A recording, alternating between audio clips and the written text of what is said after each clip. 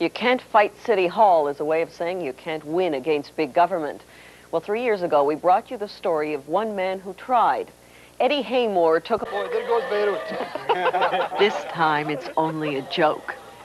It's Labor Day weekend, 1986. Today, Haymour is through with fighting. There's a party on the island. Friends and relatives have been invited to eat hummus and shish kebab and to dance the dabki. They also reminisce about what might have been.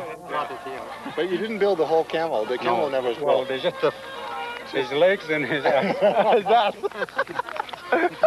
Eddy's celebrating. This summer, a British Columbia Supreme Court judge said Eddy had been right all along. The government had taken his island unfairly.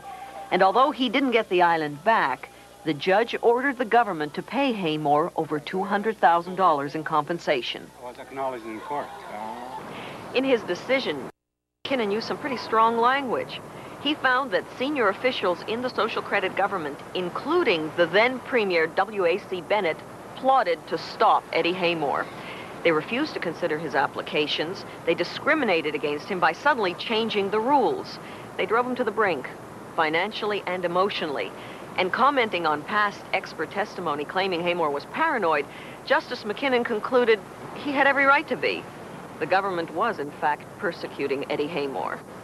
15 years of people calling you names, calling you crazy, calling you a two-bit hustler, calling you all kinds of names.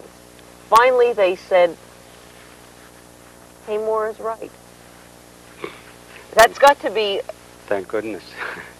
That has to be an incredible relief for you. It's big load. I'm strong now, 1,000 times stronger. Because I don't have to worry about convince you or convince anyone in this world that I was right. Vancouver lawyer Jack Cram represented Haymour. Well, it's a classic case of confrontation between, one, the abuse of political and bureaucratic power in this province, and two, person standing up for his rights. The judge said that the government's actions were highly improper, even cruel. They started the bureaucratic steamroller, and they just kept rolling until he was driven insane, put in jail, and then in a mental hospital. You don't want to believe that that could happen to an individual. Not in our society. And I doubt there's many societies in the world today that would happen. I mean, if it wasn't true, if it hadn't been so well proven, you just couldn't imagine it happening. Today, with his new family, those events seem very far away. But 13 years of anguish and degradation have not stopped Haymour. He has new plans for Rattlesnake Island. It's a Middle Eastern version of Victoria's famous Bouchard Gardens. More than a park, it'll be an island cemetery, a final resting place for Haymour and his dreams.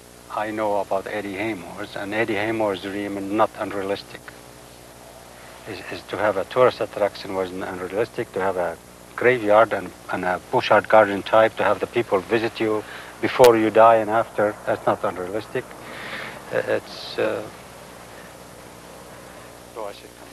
But first, he must get the island back. Haymour and his lawyer have asked the British Columbia government to appoint an independent commission to look at the case. So far, they have not heard from Premier Van der Zalm. After 15 years, the story of Eddy's Island isn't over yet. My island must come back to me. I bought it in a proper and a legal way. They took it in a cruel and ugly way. And I must give it back. Aren't you tired? 15 years, they tell you now, okay, you're right, here's some compensation. Don't you, in your heart, want to leave it alone? Give me my island, give me my money, apologize, I'll leave you alone.